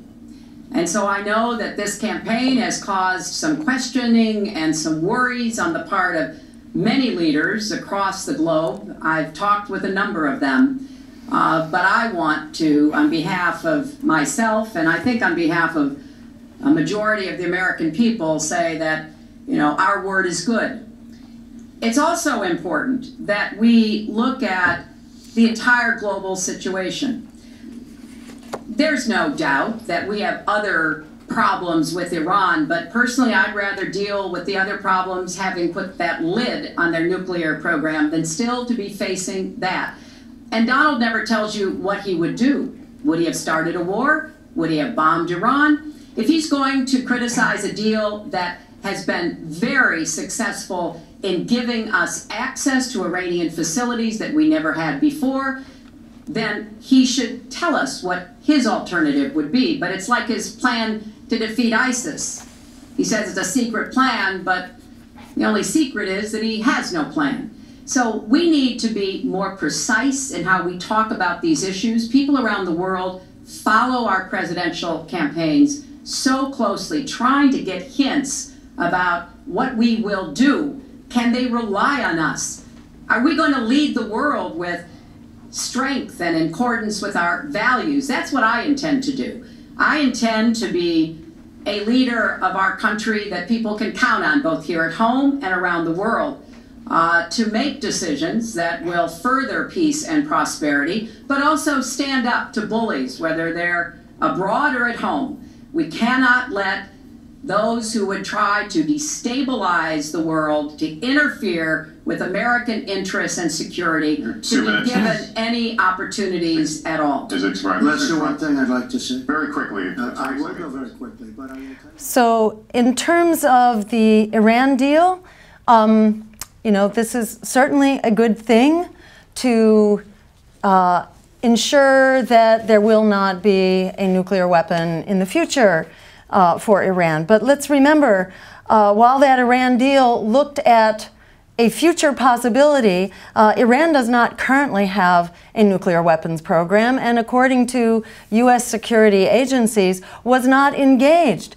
in creating a nuclear weapon program. On the other hand, there are nuclear weapons right now in the hands, for example, of Israel and of Pakistan, which certainly has its issues of instability. So there is good reason for us to have actually broadened that nuclear agreement with Iran, to have created a nuclear-free Middle East as a first step towards achieving a nuclear-free world, and for the U.S. to be leading the way. Rather than beating the war drum and looking for opportunities to beef up our weapons budget, which, as I mentioned, the military now takes half of our discretionary budget. It now takes half of your income tax dollars, 44% to be specific, into this bloated and dangerous military where we have troops in approximately 800 or 1,000 bases in over something like 100 countries around the world. This is bankrupting us. It is not making the world a safer place. It is creating a lot of trigger situations in which we get involved in conflicts, and we create conflicts and exacerbate them. So we need a way forward in which we are not trying to create opportunities for a bigger military budget, in which the weapons industry is basically looking for excuses to provide itself with more funded projects. It's very important. I'm the only candidate in this race that is not taking money from the weapons industry, nor taking money from the fossil fuel industry, which is the purpose of many of these conflicts overseas, in order to defend the sources of our fossil fuels and their routes of transportation. So I think it's very important that the American people have a truly honest broker in the White House who's standing up for what everyday people need, not policies that are getting us into very serious trouble around the world, not making us safer, making us bankrupt, and just creating a very explosive and dangerous future for us all. One thing, Oscar, is, you know, he tried to switch from looks to stamina. But this is a man who has called women pigs, slobs, and dogs, and someone who has said pregnancy is an inconvenience to employers, who has said women don't deserve equal pay unless they do as good a job as men. And one of the worst things he said was about a woman in a beauty contest. He loves beauty contests, supporting them and hanging around them. And he called this woman Miss Piggy. Then he called her Miss Housekeeping. So, again, a lot of name calling, a lot of, you know, just throwing each other into the mud here, the mud wrestling. The American people deserve better. We deserve a president who is not funded by the weapons industry, the fossil fuel giants, the war profiteers, but who is accountable to you, the American people, and is delivering the future that actually is within our reach when we stand up and demand it. There are 42 million young people who are locked into predatory student loan debt. That alone right there is enough votes to actually win this election. I'm the only candidate who will cancel student debt like we did for Wall Street and bailing out Wall Street. It's time to bail out the students. And with the power of that bailout, we actually have the ability to bring out enough people who could actually take over this election and win it for the future that we deserve, to end student debt, make public higher education free, and create a Green New Deal that will provide an emergency jobs program as well as tackling the crisis of climate change. Thank you. One of you will not win this election. So my final question to you tonight, are you willing to accept the outcome as the will of the voters? Secretary Clinton? Well, I support our democracy. And sometimes you win, sometimes you lose. But I certainly will support the outcome of this election. And I know Donald's trying very hard to plant doubts about it, but I hope the people out there understand this election's really up to you. It's not about us so much as it is about you and your families and the kind of country and future you want. So I sure hope you will get out and vote as though your future depended on it, because I think it does. Mr. Trump, very quickly, the same question. Will you accept the outcome as the will of the voters? I want to make America great again. We are a nation that is seriously troubled. We're losing our jobs. People are pouring into our country. The other day, we were deporting 800 people. And perhaps they passed the wrong button, they pressed the wrong button, or perhaps, worse than that, it was corruption. But these people that we were going to deport for good reason ended up becoming citizens. And it was 800, and now it turns out it might be 1,800, and they don't even know. Will you accept Look, here's the story. I want to make America great again. I'm going to be able to do it. I don't believe Hillary will. The answer is, if she wins, I will absolutely support her. All right. Well, that is going to do it for us. That concludes our debate for this evening. A spirited one. We covered a lot of ground, not everything, as I suspected we wouldn't. Great. So I just want to thank all of you for tuning in to the real debate. Americans not only have a right to vote, we have a right to know who we can vote for and what we are voting about in this election, particularly in this election where the establishment candidates have effectively been rejected by the majority of voters who say these are the most disliked and untrusted candidates for president in our history. And in fact, even the majority of their own voters aren't supporting them, but are just really against the other candidate. At the same time, we have a huge majority of the voters that are saying they want to know who the other candidates are. I encourage you to go to my website, jill2016.com, and join our campaign for open debates. Just today, I heard the new polling result that something like 54% of millennials are considering voting for a third-party candidate and denying their vote to the establishment candidates that are being essentially shoved down our throats. So it's time for us to stand up. In this election, we're not just deciding what kind of a world we will be, but whether we will have a world or not going forward, considering that we have a climate crisis which is barreling down on us, which is only accelerating under Democrats as under Republicans, considering that we have wars that are expanding. They are not contracting, and there is no end in sight, and they are bankrupting us. We have an entire generation of young people who are locked in debt, and we have African Americans whose lives are on the firing line now with this crisis of racial justice and police violence. So we have very serious crises, some of which it's now or never. This is the Hail Mary moment. We need to stand up and take back our future, knowing that we actually have the votes, just from the young people who are in debt alone. We actually have the votes that we could turn this around in real time. So I urge you to reject the propaganda, don't drink the Kool-Aid, reject the lesser evil, and fight for the greater good like our lives depend on it, because in fact they do. We do have the power to create an America and a world that works for all of us. The power to create that world is not just in our hopes, it's not just in our dreams, it's right here and now, it's in our hands. Together we are unstoppable. Thank you for making it so.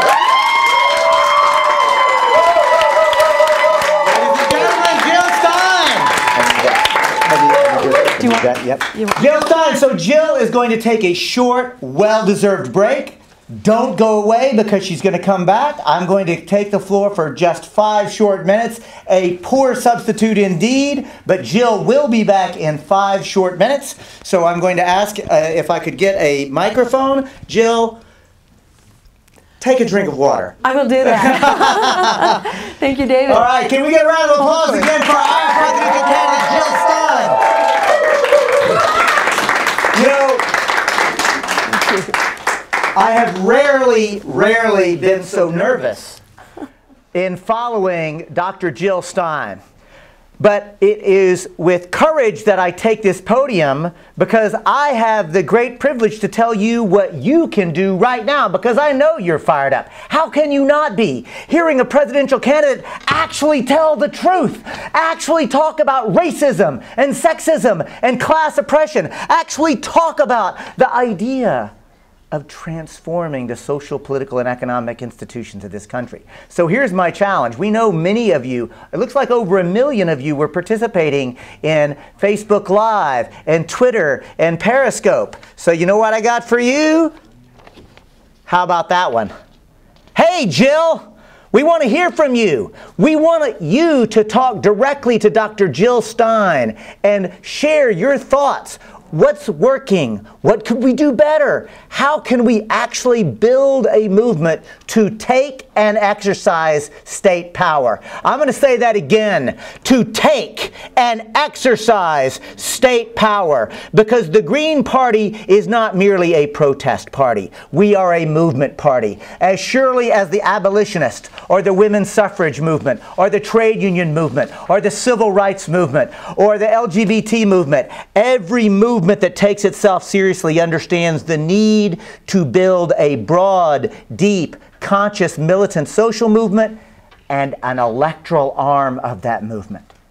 I want you to think about it for a moment, and I want to appeal directly to Black Lives Matter, Occupy Wall Street, the Move to Men campaign to abolish corporate constitutional rights, the movements to end the racist prison industrial complex, the movements to address the climate crisis, the movements that are already engaging tens of millions of people, to ask you, honestly, do you hear any other candidates besides Jill Stein and Ajamu Baraka actually giving plans that will address the concerns that are motivating you to be social change agents? Because I don't think you're social change agents. I don't think you're merely activists. I don't think you're merely reacting. I think you're social change agents. I think you're actually committed to winning. And the Stein-Baraka campaign is connected to winning again. And that brings me to the next thing. Go to that website, jill2016.com/volunteer. I know you're fired up. Don't act like you ain't. How could you not be? So we want your energy. We want your sweat equity. We want your ideas. We want your brilliance. We want your love. We want you to work with us, right? We want to collaborate with you. You'll see a different kind of campaign. And I'm going to say it, y'all. You're going to see a campaign that is intersectional. You're going to see a campaign that takes head on patriarchy and white supremacy. You'll see a campaign that does not shy away from the reality of this society and says, we are going to actually build a culture where we call each other in to our greater good. Call each other in to the recognition that we're sisters and brothers in this fight and this struggle. And that different people, because of the history of how they occupy this world, in what kind of body they're in, have had different lived experiences, but nobody's expendable. Every single one of them are actually important. Again, I want to remind you the hashtag Hey Jill. We want to hear from you. That's hashtag Hey Jill. And I got to tell you, my fundraiser would be mad at me if I didn't say this. Jill2016.com donate. Come on, y'all. We are talking about raising millions of dollars for peaceful, nonviolent revolution. Surely you got $50 that you can throw in. If you ain't got 50, make it 25. If you ain't got 25, make it 10, right? Everybody can give what they can. You know, as a fundraiser, as somebody, I like raising money for social change. And I'm not scared of it, because you know what I know? That what we do with money is the goddess's own work. We're actually dedicated to making that level of change, and we can do it, and we do it. So I will never tell anybody, give till it hurts. I hate that phrase, don't you? Give till it hurts. Don't give till it hurts. I don't want you to hurt. I don't want anybody to hurt. But I'll also say this. I don't want to tell you, give till you feel good, because I hope you already feel good. I hope you already feel good about the work that you're doing. I hope you're inspired to feel good. I hope it doesn't take money to make you either feel good or feel bad. So I'm going to actually make this challenge to you. I'm going to look you right in the eye and tell you this. Give till it feels right. And I don't know how much that is. For some of you, you could easily give $2,700. That's the maximum amount that any individual can give. So if you can afford to do that, if you're inspired to do that, give that much. If you can give $1,000, give that. If you can give $500, give that. If you can give $100, give that. If you can give $50, give that. You see what I'm saying? Give till it feels right to you. And I don't know what that right amount is, but you need to do it. And because all the young people have told me the importance of hashtags, hashtag Hey Jill, right? Hashtag Hey Jill. Let's make that trend, because what Jill wants to hear from you, Dr. Stein actually wants to hear from you. That hashtag will give you an opportunity to talk directly to her. And believe me, she actually reads that. And she actually will incorporate those things in her talking points. So as I prepare to give the floor back to Dr. Jill Stein to continue this, we want to make sure that you continue to participate. JillStein.com, you got to sign up. You know, this movement is getting larger, stronger, and better organized every day. And I want you to think a moment about what you just experienced. What you saw was a people's platform and a people's campaign that actually challenged the corporate control of the narrative, and using technology, the open internet, using your sweat equity and interest to insert ourselves into a debate to shift the power in this country. And as Dr. Jill Stein says, it's in our hands. And with that, I want to welcome back to the stage Dr. Jill Stein. Thank you. So I guess I'm going to hear your questions.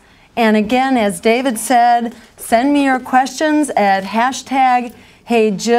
And I just have to give a big thank you to David Cobb and a thank you to all of our staff for our campaign, and to Ajamu Baraka, who is here tonight with me, and to his staff as well. So I just want to give a big thank you. If I could, another round of applause for all the great work you guys are doing. And send me your questions. I will give a lightning round reply to them, because I understand Twitter gives me exactly 30 seconds and no more. So these are going to be really quick replies. Okay, our first question is actually a quote, and we'd like you to talk about that quote. That one is from Martin Luther King when he says, "When there is injustice anywhere, it is a threat to justice everywhere." What does that mean to you? That means that we must work together to fight for racial justice and social justice and climate justice and for peace and women's justice. At the end of the day, all justice runs together, but together we are absolutely unstoppable. Another question is from Kyra L. Moore, who says, would it cost less to write off all student loan debt than the Wall Street bailout cost? Great question. Yes, it costs far less. So we came up with $16 trillion to bail out Wall Street. What we need to bail out student loan debtors is $1.3 trillion. We can certainly come up with that money. There is no more important investment for our future and for our society than our younger generation. This one is from Shelby, who says, "Hey Jill, what are your opinions and stances on NAFTA and the TPP?" On NAFTA, it was a disaster that sent our jobs overseas and depressed wages here at home. The TPP is even worse.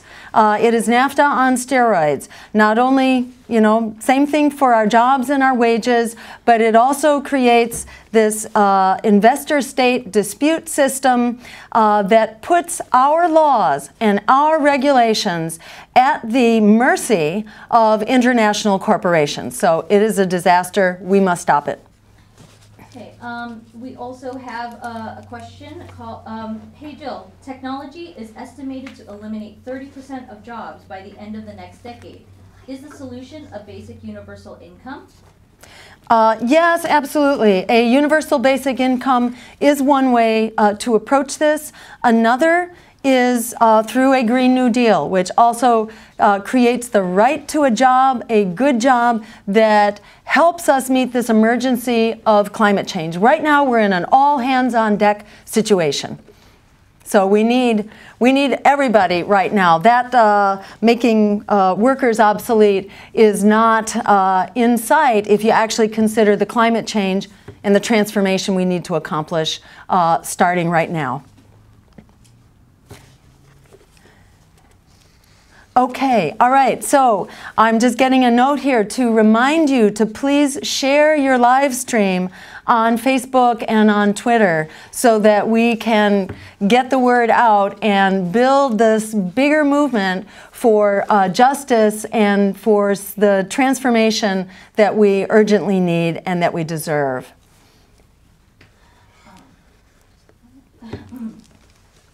We have to find another question for you in a minute. Okay, great. This one is from Will O'Regan, who said, "This was obviously a huge success tonight in the debate. Were you worried you would be under arrest when you went to Hofstra? Would you do this again?"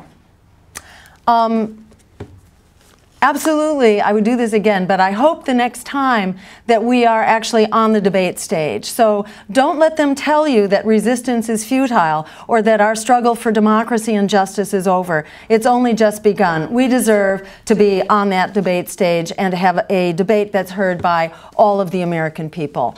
And I encourage you to share your live stream on Facebook and Twitter, and let's get the word out to as many people as possible. Our next question is from Manny Ortiz, who says, "Hey Jill, if you become our POTUS, what kind of policies would you implement to help reverse climate change?" Thank you, Manny. So number one is we need to put an immediate ban on all new fossil fuel infrastructure. We cannot afford a single more pipeline. We are facing a disaster situation right now with the fossil fuels that we have. Number two is that we need to phase them out, all fossil fuels, by the year 2030, in time to actually stop the climate catastrophe that's barreling down on us right now. Thank you. So the next question will be from Susie Kais, who says, "Hey Jill, how do you plan to help our public schools and special education programs?" Great. Two very important questions. We need to fully fund our public schools, including our special education programs. We need small classroom size. We need far more teachers. We need to end high-stakes testing, which is being used as an excuse to close down poor schools. It's essentially an indicator of poverty. We need to address poverty in and of itself, but in this classroom, we need to teach to the whole student for lifetime learning and to bring back music, creation, and art. Our next question is from Monet Lemon, who says, "Hey Jill, what is your plan to work with the Black Lives Matter movement to end police brutality?"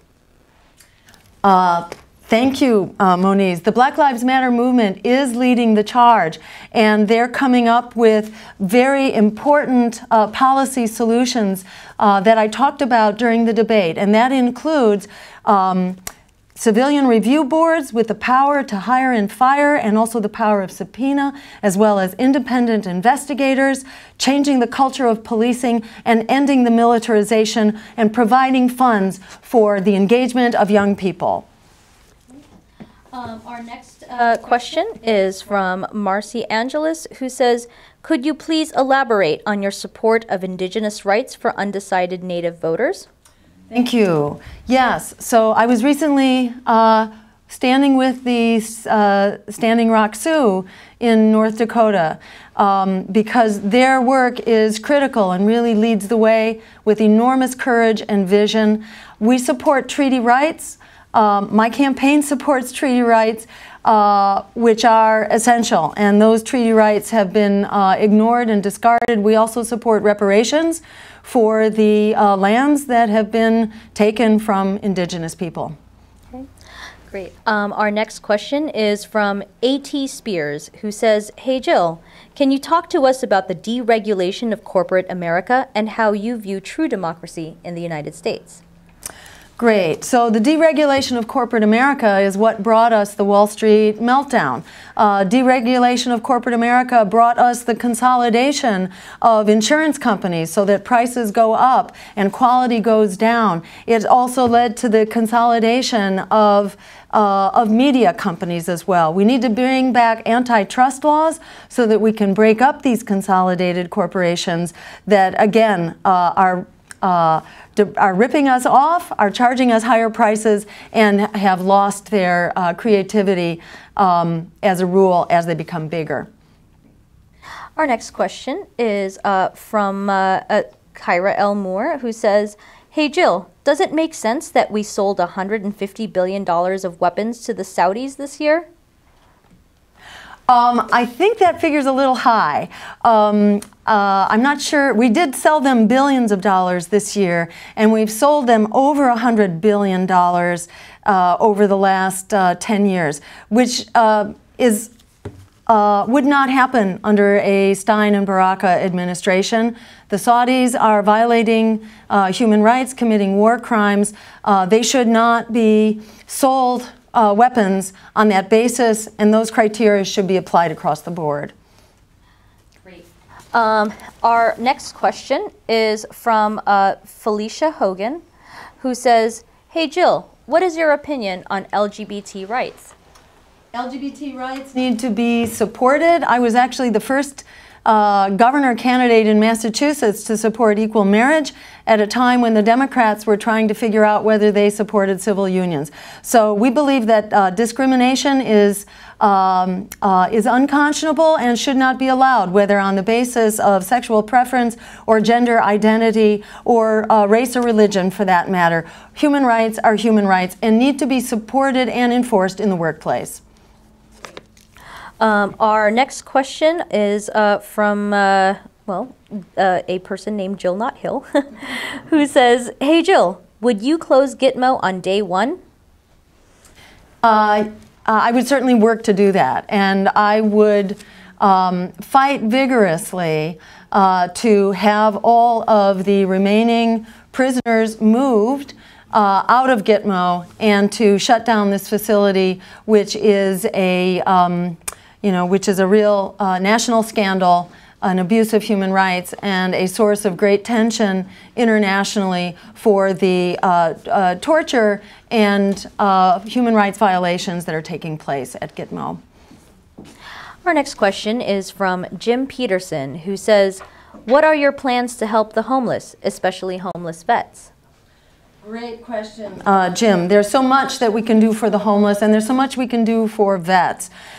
We have more empty homes right now than we have homeless people. So we need to bring those homes back into use. We can put people to work and create jobs by rehabbing those homes where necessary so that they again become habitable. And we need to put communities back in charge of their housing rather than developers who are building housing for profit. We need to ensure we have housing for people. Our next question is, hold on. Our next question is from David D. Phillips, who says, "Hey Jill, do you have any suggestions moving forward as to how we might get rid of the Commission on Presidential Debates, or at least its arbitrary 15% rule?" We do need to get rid of the arbitrary Commission on Presidential Debates and its intentional use of the 15% rule to silence political opposition. In the words of the League of Women Voters, this commission is a fraud being perpetrated on the American voter. The Democratic and Republican parties should not be put in charge of managing and essentially censoring the debate. We need to challenge their legitimacy, which is what our campaign is doing. I encourage you to support this movement to end the Commission on Presidential Debates. Our next question is from Paul Driver, who says, "Hey Jill, what are your thoughts on worker co-ops?" Thanks, Paul. Worker co-ops are essential. They're a very important part of the economy. We would establish an office of the cooperative economy in order to help teach people and provide the skills for establishing worker cooperatives. We would make funding available to them because right now it's very hard for them to get the capital they need in order to start up. This is an important sector of the economy that we need to support. The next two questions I'm going to combine. The first one is from Daniel Dye, who says, "Do you think Obamacare was a good idea?" And we're going to combine that with a question from Jameson Weaver, who says, "Hey Jill, what would you do to improve our healthcare system in the United States?" So, to improve the healthcare system in the United States, we need healthcare for people, not for profit. There were some good things that happened under Obamacare, but there were some very bad things as well. It gave a monopoly, essentially, to insurance companies and to pharmaceutical companies, which are ripping us off for almost $500 billion a year. We need an improved Medicare for all system to put our healthcare dollars into healthcare. Our next question is from Jane Doe, who says, "Hey Jill, would you pardon Chelsea Manning?" The answer is very simple. Yes, Chelsea Manning is a hero for exposing the crimes and the lies and the international law violations that was being committed by our government in our name. We deserve to know what our government is doing, especially by way of war and war crimes, and he enabled us to stop it. So he should be, I'm sorry, she should be pardoned and brought back a hero. Our next question is from Monica, who says, "Hey Jill, if you were elected, what would you tackle in the first 100 days?" What we could tackle very quickly, in fact, is to break up the big banks by using Bill Black's recommended initiatives to break them up. Bill Black, who wrote the book, The Best Way to Rob a Bank is to Own One. We would also instruct the Drug Enforcement Agency to use science and to take marijuana and hemp off of the list of scheduled substances. Our next question is from Mindy Smith, who is running as a Green in California. And her question says, "Talk about ranked choice voting. How does it work?" Thank you, Mindy, for bringing that up. Ranked choice voting, very important. Anybody who's worried about spoiling the election, and you're probably in touch with people who are complaining about that. We have a solution. It's just fix the voting system. The solution to a compromised democracy is not less democracy. Silencing the voices of political opposition is not democracy, that's tyranny. We need ranked choice voting. It lets you rank your choices. If your first loses, your vote's reassigned to your second choice. Our next question is from Domenico Di Salvo, who says, "Hey Jill, how do we get more congressional support for the party and get congresspeople who support your vision of the future?" The good news, Domenico, is that there are scores of Greens who are running for Congress right now. And one of the things our campaign is doing is lifting the veil and shining the light on these wonderful down-ballot candidates, not only for Congress, but at all levels of government. And get out and support them, work for them. We need to bring them into Congress at the same time that we are heading for the White House. And the more of us that go to D.C., the sooner we will get it cleaned up. Thank you. Our next question is from Lori Lamb, who says, "Hey Jill, can you speak about Bernie Sanders supporters and if they are welcome to your campaign?" Yes, and let me give a big welcome and thank you to all of the Bernie supporters who stood up for a better vision of America that works for working people and who refused to be silenced or intimidated by the Democratic Party. So thank you for building this movement and thank you for continuing this movement. This is a very powerful coalition for the Bernie passion to be meeting the Green Party infrastructure. Together we're unstoppable. Our next question is from Ashley Nicole, who says, "Hey Jill, what are your plans to improve mental health availability as president?" Mental health. Mental health is absolutely critical. It should be a routine part of health insurance, and it would be covered completely under a improved Medicare for All system, which is what we are supporting. We should be covered head to toe, cradle to grave, not only physical health, but mental health, as well as reproductive health, your pharmaceuticals, your hearing aid, whatever you need. This should be covered. Mental health is critical to our health. Our next question is from the Kobe system, who says, "What is your stance on the war on drugs?" The war on drugs is a failure. It's a failure and it's a very bad thing. I will end the war on drugs. We will treat drug use as a health issue, not as a criminal issue. And the first step is to legalize marijuana and hemp and to actually pardon all those people who are wrongly incarcerated in the first place for using a substance which is actually safer than alcohol and nicotine. Our next question is from Sean C. Gay, who says, "Hey Jill, how can we reclaim the institution of scientific research from undue corporate interest?" Great. Wonderful question, Sean. How can we get corporate interests out of the business of defining our research institutions and our research goals? There are many ways. For one thing, we need to stop the revolving door between our regulatory agencies and the corporations they're supposed to be regulating. Also, we need to get money out of politics, and that's not so hard to do. It's time for a fully publicly financed system of elections and to free the media so the airwaves are free for our use. Our next question is from Raghu, And he says, hey Jill, can you address food, agriculture, and farmers and what you would do?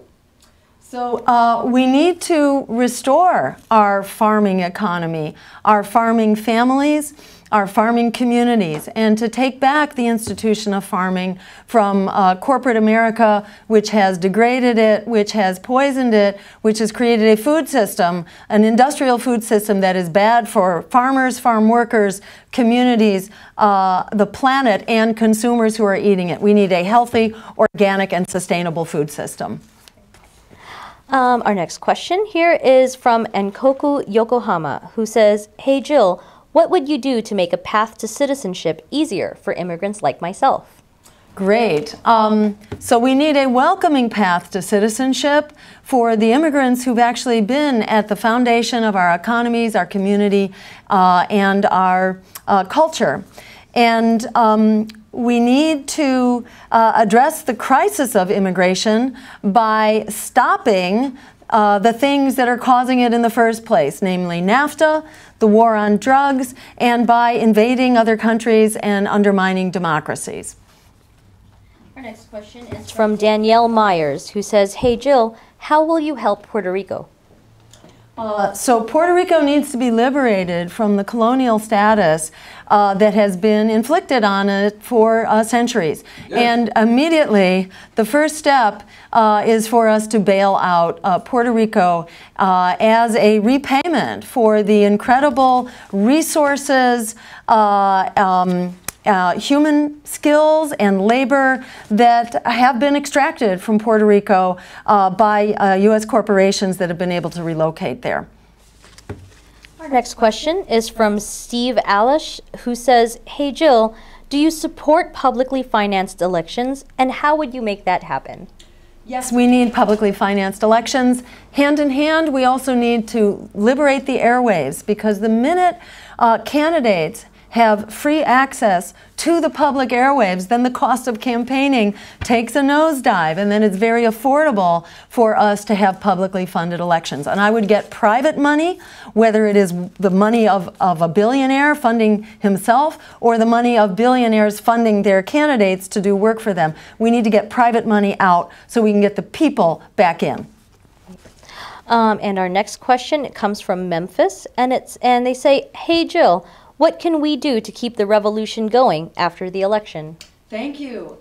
We need to stick together and to stay together, because the work has only begun. Whether we're in the White House or whether we are outside of the White House, we are building, and we've taken an incredible leap forward in this election, and thanks to all of you for making that so. I think we haven't seen yet how far we can go in this election, because we're just beginning to see the word spreading, especially among millennials who are really ready for a change. So hold on to your hat, let's see where it goes, and let's stay in touch. Jonathan Alonzo asks, hey Jill, would you free Leonard Peltier? Yes, I would free Leonard Peltier and other political prisoners as well, including Mumia Abu-Jamal, Chelsea Manning, Julian Assange, and especially Reverend Edward Pinkney, who's imprisoned in Benton Harbor, Michigan, where he was imprisoned basically for fighting back against the takeover of Benton Harbor by the Whirlpool Corporation. Mike Ridgway asks, hey Jill, what is your position on constantly sending more and more money to support Israel's wars while our people go hungry? Well, exactly. I mean, not only that it is, these wars are bankrupting America, but also that this is a very unconscionable thing to do. We're calling for an even-handed foreign policy where we stop supporting governments, even our allies, who are violating international law and human rights, as Israel is doing, through occupation, through home demolitions, through assassination programs, collective punishment, disproportional force, etc. Tom Wenzel asks, do you agree with Bernie's economists like Stephanie Kelton that we have the money for free universities? Oh, absolutely, we do. And we know that for every dollar we put in to higher education, we get back $7 in return. So it pays for itself. What better investment is there than in the education of our younger generation? This is long overdue. Our next question is from Jimmy Padilla, who says, "Hey Jill, please tell us how you will help the undocumented immigrants that are living in this country." So let me say, not only do we need a welcoming path to citizenship, we need to put an immediate end to the deportations, the detentions, and the night raids. The Republicans have shown themselves to be the party of hate and fear, but the Democrats are the party of deportation and detention. So the Green Party offers a new way forward with a welcoming path to citizenship and respecting the refugees who've come here fleeing our misguided policies. We need to end those policies. Steel City for Stein asks, "Hey Jill, what will you do to make sure politicians and bankers that break the law are held accountable for their crimes?" Well, exactly. The first thing that we need to do is to elect representatives who are not being bankrolled by those very banks. And you know, Hillary Clinton, we certainly know about her sponsorship by the banks. The Republican Party technically has plenty of sponsorship from them as well. So we need to, you know, put our money where our mouth is and support a politics of integrity that will do the right thing. We have time for about 3 more questions. So the first comes from Joey, who says, "Hey Jill, what factors would you consider in choosing a potential Supreme Court justice?" We need a Supreme Court justice who is free from conflicts of interest, from historical connections to the various predatory corporate interests that have, you know, compromised our court system as well as our political system. We need a Supreme Court justice who will stand up for women's rights, for immigrant rights, for human rights, and who will get money out of politics and oppose Citizens United and render corporations not human beings. Okay, our next question comes from Cyrene Cray, who says, "Hey Jill, what are some of your policies regarding animal rights and animal welfare in the United States?" So maybe the most important thing we can do is to end the combined animal feeding operations, the CAFOs, which are inhumane and which are a disaster for the environment, and also which produce food that has some rather untoward things added to it, in particular high levels of antibiotics, because when the animals are so crowded together, it's not good for them. They pollute our water supplies and our land and so on. So we need to end that and get back to a healthy system of animal husbandry, healthy and humane. Jeffrey Stokes asks this question, "Hey Jill, what is your policy for Social Security?"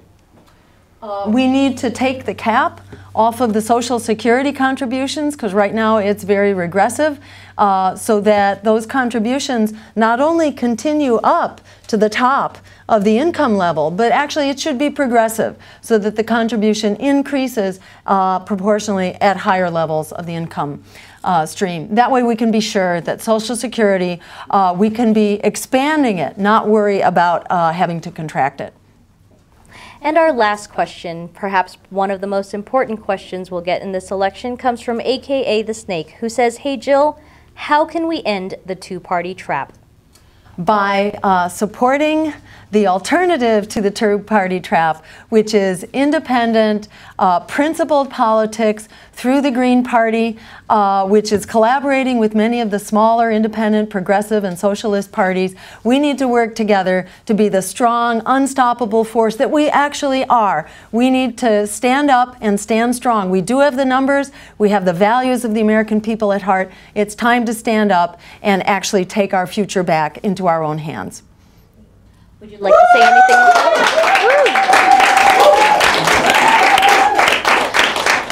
So, ladies and gentlemen, Dr. Jill Stein. All right. And if you, I just got word, not 1 million, I can tell you, 2 million people participated in this process. 2.8 million. We're going to do this again. Tune in on October 4th. Jamu Baraka, Vice Presidential Candidate. Come on up here, Jamu. Jamu Baraka, we are going to do this again. I want you to join us, Ajamu Baraka, vice presidential nominee. We're going to do this again, coming to you from Richmond, Virginia. Go to that website, jill2016.com. We need you to donate. We need you to volunteer. We need you to become organizers on social media yourself, right? Don't hate the media. Become the media. Peace, y'all.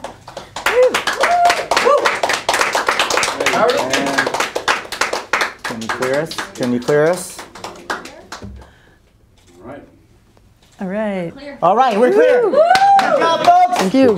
Everybody, please don't leave. We're going to do a photo shoot. I want my candidate. I want our candidates right here in the middle. And